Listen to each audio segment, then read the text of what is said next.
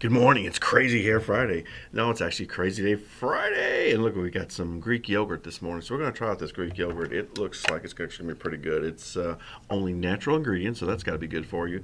And it's a peach non-fat, 6 ounces, and no fat and no cholesterol and lots of proteins, 28% of your protein. So this should be a really good way to start the breakfast out. We're going to give her open her up, and look, it looks like white paste. Amazing.